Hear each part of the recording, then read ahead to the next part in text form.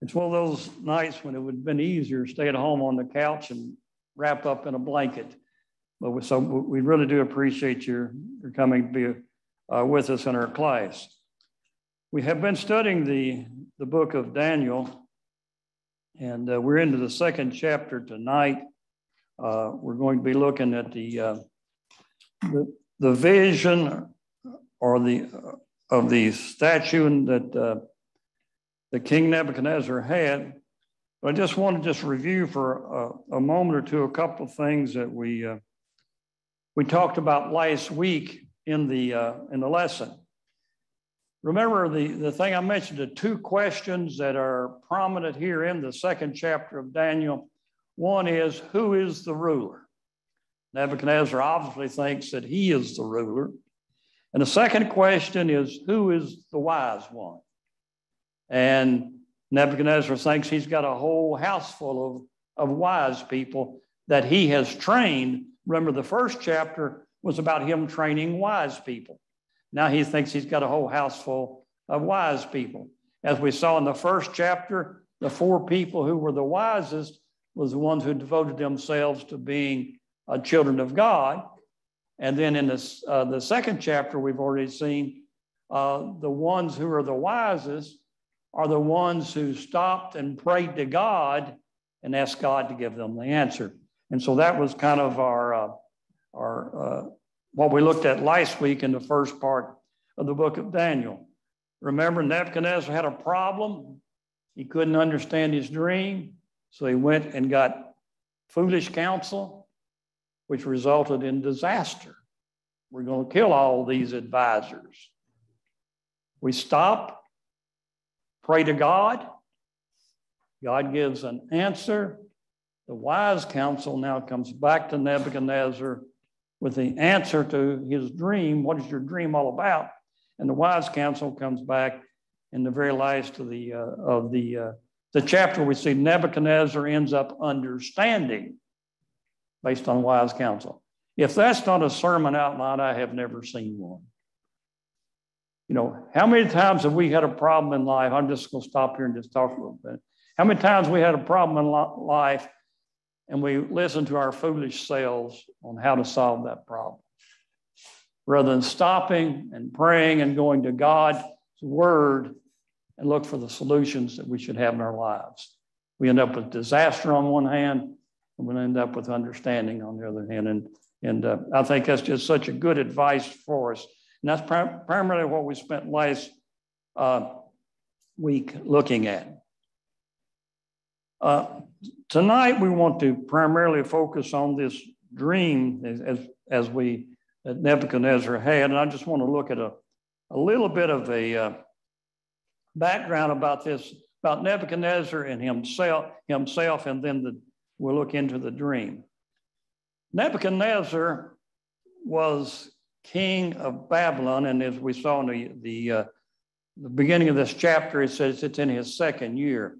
Actually, the way the Babylonians counted time, he's already completed 2 full years of his reign, and so we would say he's in his third year. But he's completed 2 full years of reign. So he's relatively early in his reign.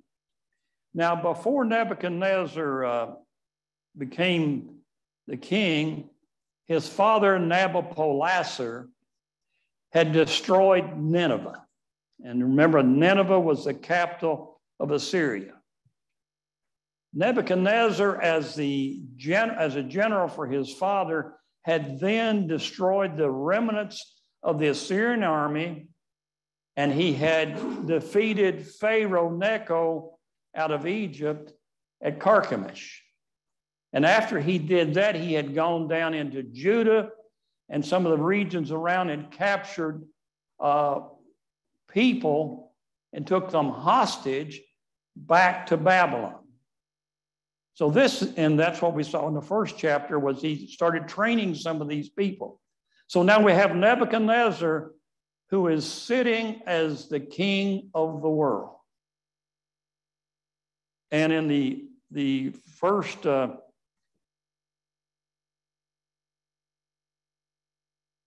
this, or in this chapter, in verse 29, which is actually the first event of the chapter is in verse 29.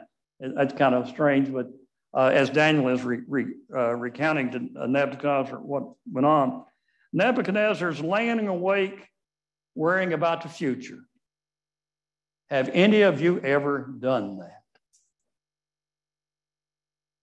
Sure we do. All of us have. Now, what do you suppose Nebuchadnezzar is worrying about? Here he's sitting on the top of the heap, and he's just seen the Assyrians who were on top of the heap. They've been annihilated. Do you think he's wondering what's going to happen to me and my kingdom? Where we're going to be in the future? I think that's probably what he was really worrying about, because when we see this dream and the answer to this dream, that's the question it answers. And so Nebuchadnezzar is sitting there, and he's laying awake worrying about the future.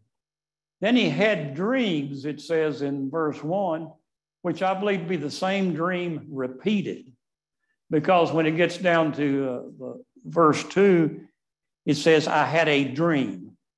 So have you ever had a recurring dream? And when you have a recurring dream, you begin to wonder, is this thing significant? Have the rest of you ever thought that? What's significant about that? That seems to be where Nebuchadnezzar was with this recurring dream. He's worried about the future. Now he has this recurring dream. And what is going on here? And that's when then, of course, he sent this recurring dream caused him. He was troubled and he couldn't sleep. And then we had all of that sending to the foolish advisors, and then finally Daniel comes, the wise advisor. And where we're picking up tonight is where Daniel is coming back with a wise advice from God. And Daniel starts off with, God has revealed. You've had this dream, and he says, God has revealed what will take place in the future. That's what Nebuchadnezzar was worrying about. He was worrying about what was going to take place in the future. In his dream, Daniel tells him, God has revealed what's going to take place in the future. And then Daniel also says in the 30th verse, God gives the interpretation so that you can understand. So God is addressing the king directly. So I think when we look for an understanding of the dream was a message first for Nebuchadnezzar. And so we have to understand, when we try to understand this dream, we have to understand, what did this mean to Nebuchadnezzar? And then we can draw some meaning for ourselves from the dream. And I think that's going to be an important thing to keep in mind as we look at this.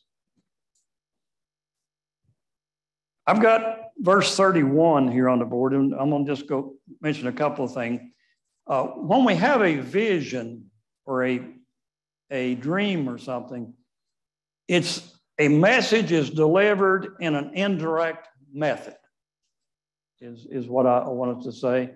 It's not saying this and this is going to happen. We get a picture or an idea of something, and then we have to figure out from the picture what the message is. Now, Nebuchadnezzar couldn't figure this dream or this picture out by himself, and that's why he's asked his wise men, and that's why Daniel is finally sent to him, so God will explain this picture to him. Now, I've got verse 31 of the second chapter. I've got it up here in 4 different translations, and I've done this for a purpose. We and the translators have a difficult time knowing exactly what the picture is, or they have preconceived ideas about what the picture is, and that influences the words they use in their translation. Another thing that, if we go back to the Aramaic, which this portion is written in Aramaic, or the Hebrew, the pronouns of a and thee are not there. And so the translators into English had to put them there. And I want to just focus on a couple of things in this reading here. The first one is in the English Standard Version. And he says, and you saw, O king, and behold, a great image, this image mighty and of exceeding brightness, stood before you, and its appearance was frightening. A couple of things, just notice that we have this great image. It's a mighty image. It's exceedingly bright, and it is frightening. The New American Standard Version says, you, O king, were looking, and behold, there was a single great statue. That statue, which was large and of extraordinary splendor, was standing in front of you. Its appearance was awesome. So you get a little bit different idea from that. First one, we have this frightening image. The second, we have this awesome statue. Then the third one I have here is the New King James Version. You, O king, were watching, behold, a great image. This great image, whose splendor was excellent, stood before you, and his form was awesome. Then finally down here, I have the Young's literal translation. It's a translation that I have access to, so I use it when I just kind of want to see what how it was written in the original language. Thou, O king, wast looking, and lo, a certain great image. This image mighty, and its brightness excellent. It is standing over against thee, and its appearance is terrible. So I get from the literal translation there that Nebuchadnezzar is standing there in his dream, and right here is this big old image. And he's intimidated by this big image that's in front of him, which I think all of us would be. It's frightening, it's intimidating. Well, here's Nebuchadnezzar. He's the king of the world. And he's intimidated by this dream from God. I think, to me, any message from God is intimidating. And I think that God is trying to get Nebuchadnezzar's attention here with the vastness and the size of this statue. Next thing I want to look at is he goes on then and he describes this image or this that he sees, and it is a single image. It's in a single image. It's in the form of a man. I think that's going to be important for us as we try to understand this. It's not, 5 different pieces. It's a single statue or single image in front of him. I think that's important. It has the head of gold, the breast and arms of silver, the belly and thigh of bronze, legs of iron, and the feet partly of iron and partly of clay. So it has 5 regions distinct in the description there to this statue as he's looking at that.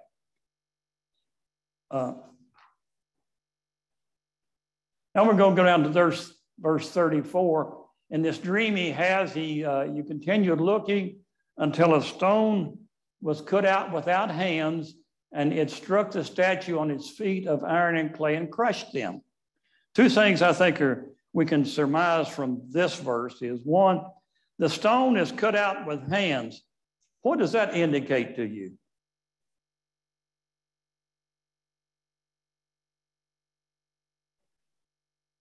Pardon? Man's not involved in it. Man didn't carve his stone out. He didn't blast it out.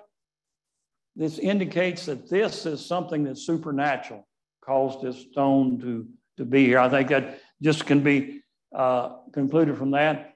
And it struck the statue on its feet. As we're going to get into this interpretation Daniel gives, we see the feet is the most vulnerable part of this statue, because the feet are 2 materials that just don't bond together. And so it strikes this statue on its feet. And so it has a vulnerability or a weakness that's going to cause it to come down, I think is the idea. Now, then the iron, the clay, the bronze, the silver, and the gold were crushed all at the same time. I think that's significant. We have one statue, and that one statue is destroyed in one action. The stone coming down and destroying that statue. It became like chaff from the summer threshing floor, and the wind carried them away, so no trace of them was found. But the stone that struck the statue became a great mountain and filled the whole world. The stone displaces the statue and becomes a prominent one. The statue was prominent in front of Nebuchadnezzar. God destroys this, or this supernatural power destroys it by destroying it from its weakness, and then this supernatural power fills the world with a kingdom. And so I think we can easily see that. I think that, and so I guess what I'm trying to emphasize here, whatever happens to this image, it is one image, and it happens simultaneously. It all happens in one event or at one time. It's not like we think of as history. We're going to identify what we think these parts of the image represent as he comes down here and he interprets this statue. So another thing I think that is implied by this is that since God is in action or supernatural action here, this is a judgment against the statue, against the image. And so I think that's something we can kind of conclude from looking at this, just from the dream itself, I guess with our background and reading the interpretation. This is a judgment against the statue. A judgment and replacement. I think that's significant to think of those two things. Okay. The interpretation now, beginning in verse 37.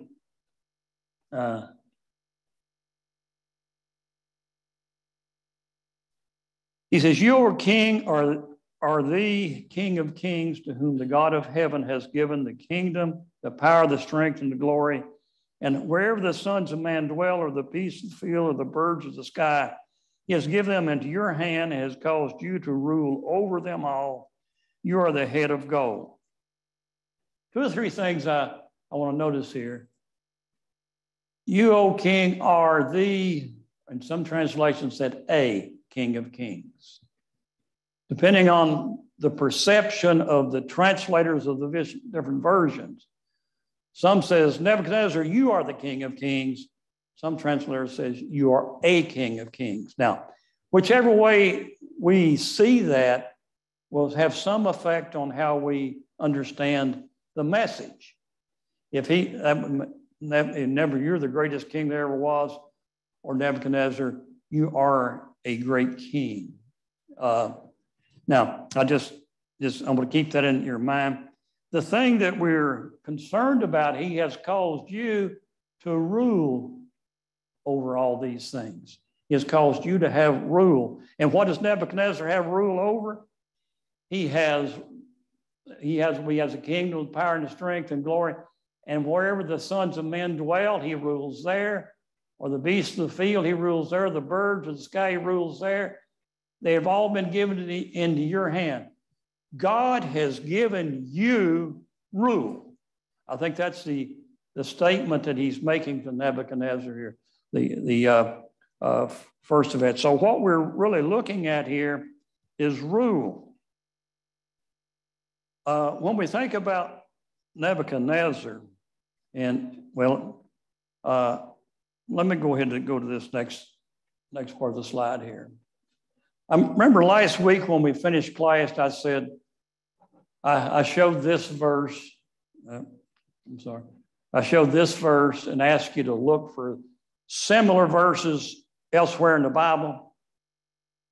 You don't have to go very many pages into the Bible till you'll find a verse that's very, very similar to this verse. And this is in Genesis 1 and 26 and 27, when God is he said, "Let us make man in our image according to our likeness, and let them rule over." There's that rule over the fish of the sea, and over the birds of the sky, and over the cat of the earth, and over every creeping thing that creeps on the earth. When God created man, he gave man rule over the earth and everything in it. And that was something God gave. God created man in his own image. In the image of God, he created him, male and female, he created them. So God created man in his image and gave man rule over the whole earth. And part of what God gave him, he gave him a charge to keep the garden. When God gives anyone rule, he holds them accountable for that rule. And we see that very, very definitely true with Adam and Eve, right? When Adam and Eve entered into sin, and God comes back and says, Adam, where are you? He's asking Adam, he's calling Adam into account for his rule. I think that's what he is saying here to Nebuchadnezzar. God has given you rule, and you are accountable for how you rule. I think that's one of the things this image. So from the very outset, I think Nebuchadnezzar is being examined for his rule, or God is it's about accountability for his rule. Now, we see this is true all through the New Testament in the examples that Jesus gives. Whenever someone is given something to be responsible for or in charge of, just the parable of the talents. What's it about? Someone given the responsibility and being accountable for that responsibility. The parable of the vineyard. The owner goes to a far country and leaves someone in charge of the vineyard. They're accountable for that, how they handle that. So I think one of the first things I want to see in this interpretation, Daniel begins with, you are accountable for your rule before God, Nebuchadnezzar. Any thoughts or comments here? That makes sense, or it seems to be where he's going with Nebuchadnezzar?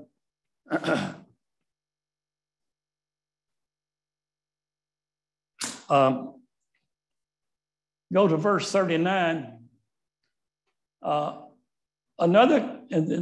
So he's told Nebuchadnezzar that he's the head of gold on this great image that is there. And I think you think about being head, that also head kind of suggests authority, and you're the head of gold. So now, therefore, you're responsible, you're accountable for what happens here.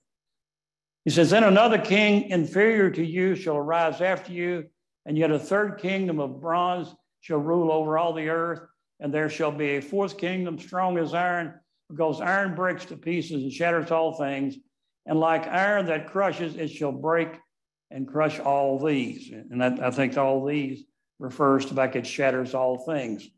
And so he says, Nebuchadnezzar, we're going to start with you. There's going to be another one that's called silver. There's going to be another one called bronze or brass. And finally, there's going to be another one of stone. These are going to be kingdoms. Now, we have a tendency to, when we look at this, to consider this as four different entities, or four different things and then four different actions. I want us to see that these are four parts of one image, or one image before God. So whatever happens to one part of this happens to the whole image, because the image, when it was destroyed, it was simultaneously the whole image was destroyed.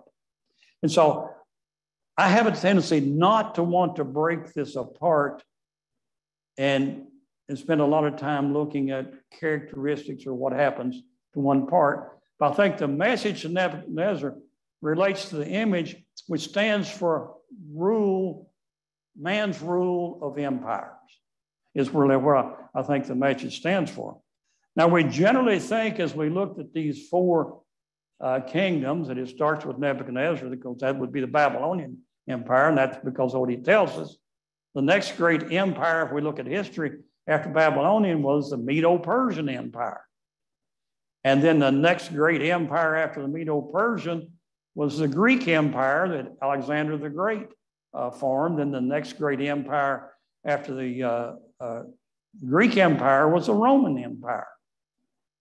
These seem to be what he has in mind when he talks about these 4 sections, but I don't think he isolates them as being the point of the image. The point of the image is here is man's rule over the earth.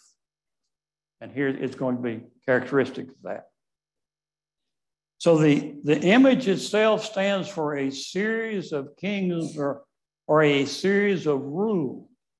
It's viewed as one entity, and I think by extension, it is extended to all kingdoms of men, even the kingdoms that are ruling today, that they fit under the umbrella of this image. And so whatever he says about this image is applicable to all kingdoms of the world, is what I see in this. Any questions or thoughts here? We'll go a little further. Yes, Adam? Do you think there's any significance to the materials that these are made out of? I know you were saying these are all one entity and one action. I think that's correct. But do you think that there's any significance to the materials? Because to me, what it looks like with the statue is they decrease in splendor, but they increase in strength until you get to the very bottom, of course. And yet none of that matters in the final judgment of all. Maybe I'm sorry if I'm jumping. No, you're. I appreciate that. Make sure I get into that. I think Adam has a real good point for us here. These statues or these images, all these kingdoms that come after Nebuchadnezzar, they're going to have various characteristics, but they're all going to get rolled up or crushed. Now, he does specifically say to Nebuchadnezzar that the one that comes after you will be less than you are. And that we kind of jump on, well, there's silver, or there's gold, and silver is not as good as gold. So that just fits that. And the next one, bronze, is not as good as silver. And then, of course, stone is the least of monumental materials. I think there is something maybe to that, but what I see in that is if that indeed is a picture that the image is degrading as it goes, all of man's rule has a tendency to degrade, I think is one of the pictures we see. Look at the kings of the Old Testament.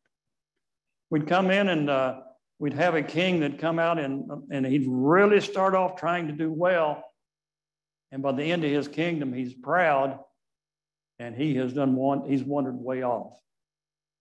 So I do think there's some of that. And I do think the idea that Adam has there is very apropos. Man can have any kind of kingdom he wants, but it is going to be less than what God would have. That's a really good thought. Appreciate that.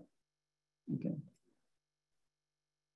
Now I want to jump to the next piece, which are the feet and toes. Now, I don't claim to have any lock on the understanding of this vision or this dream. But as I read this, I've heard lots of interpreters speak of it in 4 pieces. If you read it, he presents it in 5 pieces. The feet are presented as a separate characteristic of this statue than the rest of the statue or the image. And also, the image is destroyed at the feet, at the base of it. And I've already suggested, I believe, that the feet there's a weakness in the feet, and he describes the weakness for us as far as a statue is concerned. And you saw the feet and toes, partly of potter's clay and partly of iron. It will be a divided kingdom, but it will have in it toughness of iron as much as you saw the iron mixed with common clay. As the toes of the feet are partly of iron and partly of pottery, so some of the kingdom was strong and part of it will be brittle. And in that you saw the iron mixed with common clay. They will combine with one another in the seed of men, but they will not adhere to one another, even as iron does not combine with pottery. So if you're going to crush this statue, and you see it's got these 2 elements down here, and one of them's really strong like iron, and the other one is just mud or clay. You know, we can take a hammer and smash clay things all the time, right? I know that Ernestine has a bunch of clay pots that she plants flowers in. And the guy that carries them undoubtedly breaks some of them every year. And he has to go buy some more. And so we understand how brittle clay is. So he says that's a flaw or a weakness in this. So there's something about this grand statue here, which represents the rule of mankind, that has a major weakness in it that causes it not to be successful in what it is doing, I think is the idea. It's going to end up in it finally coming down. So men's empires are built on a weakness, and it has to do with the combining and not adhering. Seems to be the point here. And I want us to look at Genesis 2, verses 1 to 6. Well, a couple of things in this. He talks about this as they will combine with one another in the seed of men, but they will not adhere to one another. This idea of the seed of men is, I think, turn back to Genesis here with me. That's 6 and 1 and 2. And this is at the time that man is beginning to become corrupt. It's not long after creation. Came about when man began to multiply on the face of the land, and daughters were born to them, that the sons of God saw the daughters of men were beautiful, and they took wives for themselves of whomever they chose.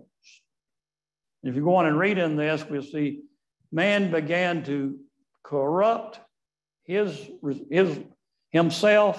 and began to corrupt because he did not pay attention to the seed of man staying with the seed of God, and he began to intermix with the seed of man. So I kind of get the same idea here with the kingdoms of the world.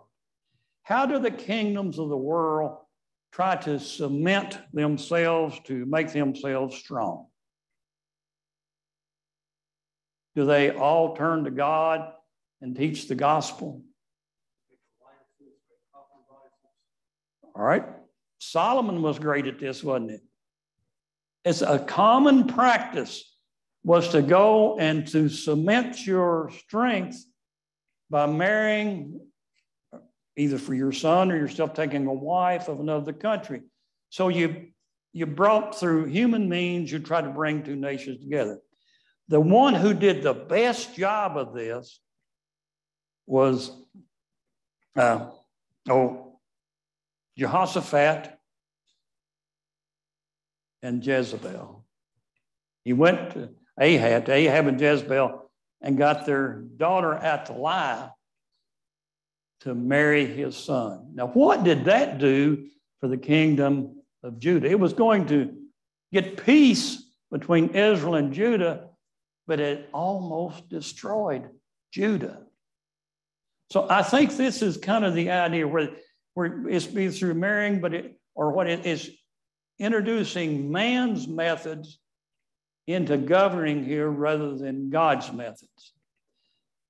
Adam and Eve, their primary charge when God placed them to rule over the earth was to see that the earth was filled with the glory of God. That's what their primary charge was. They allowed the earth to be filled with the glory of Satan because of their interaction with Satan.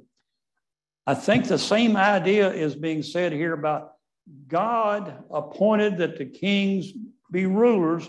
He gave Nebuchadnezzar rule of the whole earth, but men's governments, men's rule gets polluted, becomes weakened whenever they use men's devices to sustain their rule, and that is not going to build a cohesive kingdom. And you see all over the Bible, all over the world, this being the problem. So that's what I see him saying here as far as this seed of men and the weakness there. There is definitely a weakness, has to do with adhering. And I believe it's that man does not, or man's rulers do not build a kingdom based upon what God would have them do. Rather, they become selfish. Yes, Eddie? As we look at the historical people, of course, the next part of the dream is going to say the days of those kings, which right. Will be the Roman Empire. Right. What we see in the first century is that the Jewish kingdom is intermingling with the Romans. I mean, when they decide to crucify Jesus, they use the Romans to accomplish what they wanted to do. Okay. And we see this, the Sadducees especially, but all of the Jewish leaders in one way or another were intermingling with the Romans. Okay. And I think that's kind of the fulfillment of what you're talking about. Okay, and that's another good example of it, of man trying to accomplish his rule by intermingling with ungodly groups, and so I think it very definitely is. That's an example of it, but I think it applies to all of these kings, all of these rulers. From Nebuchadnezzar on, that they do not adhere to what God gave them. They go out on their own or their own devices and try to develop their empire or rule based on their devices. Now, get down to verse 44. It says, in the days, and this is a passage or verse we've got to get here. In the days of these kings, or those kings, the God of heaven will set up a kingdom which will never be destroyed, and that kingdom will not be left for another people. It will crush and put to an end all of those kingdoms, but it will itself endure forever. Okay, we've got this statue that's got these flaws, and it's got to do with the way that they govern or rule, and that's what God is going to bring them down for, because they're accountable for the way they rule. Not only is God going to bring them down, he is going to replace rule with the rule he intended from the very beginning. You remember when we get to the New Testament, we have we have this idea that there was the first Adam, then Jesus was the second Adam. Jesus replaced and accomplished what Adam was supposed to do. Not just for us as individuals, but Jesus in the church replaces and accomplishes what governments were supposed to do. I think is the idea, is the picture we have here in this. The weaknesses in man's empire, it's a lack of unity, and it's based on, because it's based on man and his wisdom, and the strength of the Christ kingdom, it's based on unity. How many times does that concept appear in Jesus' teaching? He wants, there's unity, there's being one, and that's what holds his kingdom together. Man's empire is self-serving. Christ's kingdom or empire is sacrificial. And I think, to me, this answer is kind of or addresses a thought I have on this. When we look at this stone coming out of the mountain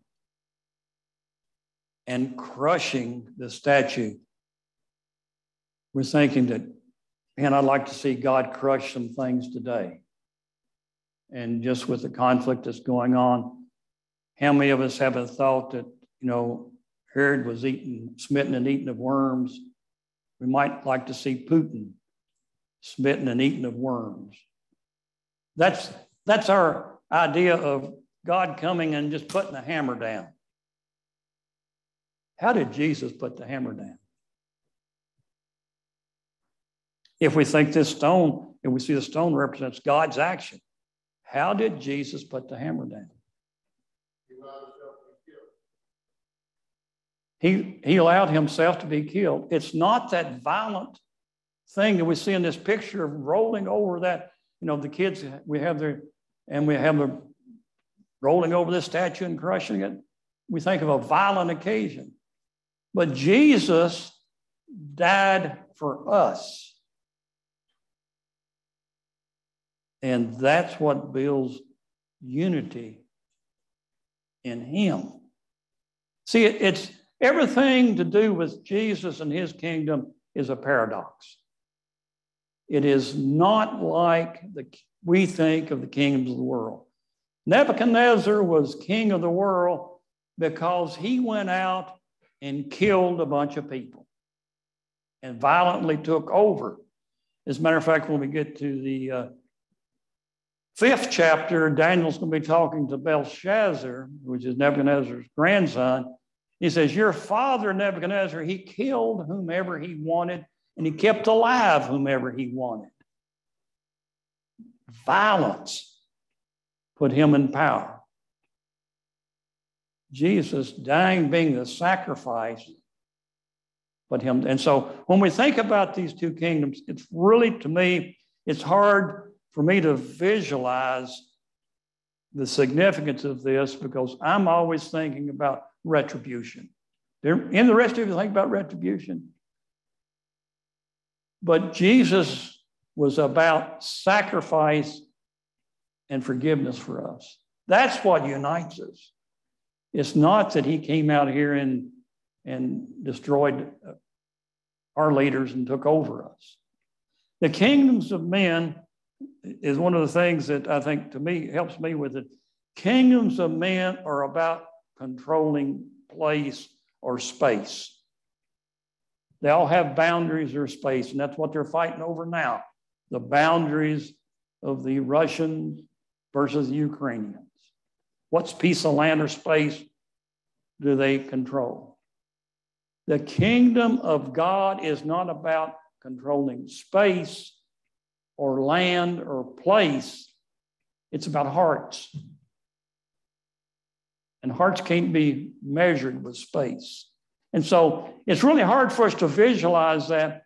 The reason that the kingdom of God can fill the earth and be everywhere in the face of war is that we know there are Christians in Ukraine. There are Christians in Russia. There are Christians in Moldova and in all those other Eastern countries. They are all united across space, across borders. Yeah. Colossians 1 tells us that God has delivered us, Jesus has delivered us from the domain of darkness and transferred us into the kingdom of his beloved Son. That's how he conquered all those other kingdoms, is he captured the believers. Okay. And so that helps me a little bit with understanding it. There are still imperial rulers out there ruling for themselves. But now Jesus, when he came and established the church, he showed us a way that we can be loyal to God. These government was supposed to reward the faithful and punish the evildoer. It hasn't done that. Jesus is now, since he has been raised from dead and established his kingdom, he gives us something that we hoped for and we longed for, and God has promised us that now he has filled, and that cannot be taken away from us. It will never be taken away. The empires of man are going to come and go. They're going to go in cycles. They're going to eventually fall. But Jesus is going to rule forever. It's not going to fall. And so what I see in this image, and we've run out of time here and talked too much tonight, is the fact that God is giving a replacement. He's going to punish and replace that system that was supposed to propagate good in this world. It did not.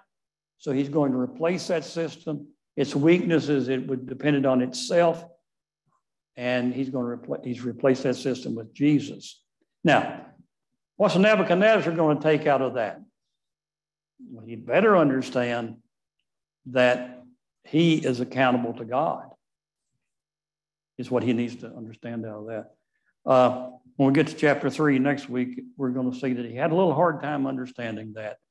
We start off. I want us to just go ahead and do here, I mentioned that, we'll have to quit. Daniel says here, as much as you saw the stone was cut out of the mountain without hands, that means as you saw that God did this, then understand that was no casual dream you had. That was no casual message. And it would crush the iron, the bronze, the clay, and the silver and the gold. The great God has made known to the king what will take place in the future. So the dream is true, interpretation is trustworthy. Count on this, Nebuchadnezzar. You're accountable before God, and you will be judged for the way that you govern. I think is the idea. And count on that, because this is God's action. It's not just some dream that you've had that's not significant. God was talking to you, Nebuchadnezzar. So I think the first message in this is to Nebuchadnezzar, who is ruler over the world, particularly over the people of Judah. God is going to hold you accountable for how you rule. And that message is important to the people of Judah too, because they are under Nebuchadnezzar. Now, it's also important, I think, for them to see that they're not going to be saved by a king of place. They're going to be saved by a king of the heart. And we need to see that. And that's hard for us to appreciate and understand. Okay, I've taken extra time tonight, and I appreciate you listening to me.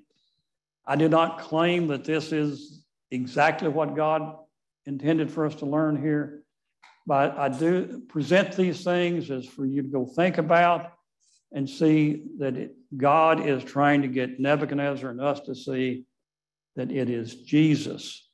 God's kingdom is the thing that is sure for our lives. And so appreciate that. We'll take up, we'll look at Nebuchadnezzar's reaction. That's probably good. We're going to stop here. We'll look at Nebuchadnezzar's reaction, and then we'll turn the page to chapter 3, and we'll see his actions, which don't fit his reaction very well at the end of chapter 2. Let's have a word of prayer, then we'll be dismissed. Our dear holy God and Father, we come before you in prayer this evening. We are very grateful for your love and blessings you've given us. Help us to understand that you are indeed the God of gods.